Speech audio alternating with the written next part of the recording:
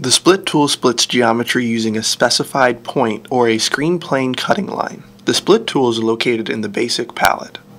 If you activate the tool, you will see that it has three modes to choose from: point split mode, line split mode, and line trim mode.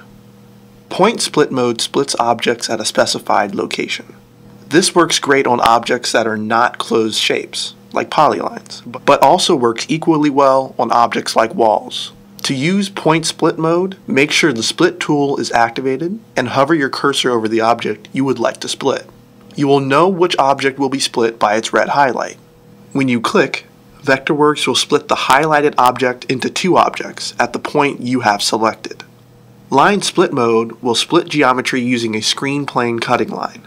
To use this mode of the tool, draw a line that intersects one or more of your objects, your first click being on one side of your objects.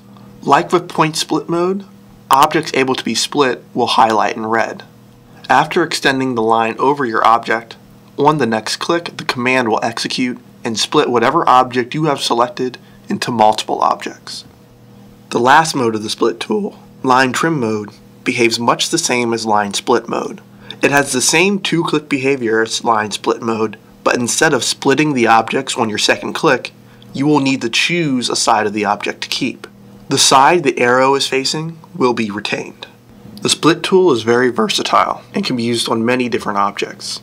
After you understand the basics of this tool, you will be able to easily integrate it into your workflow.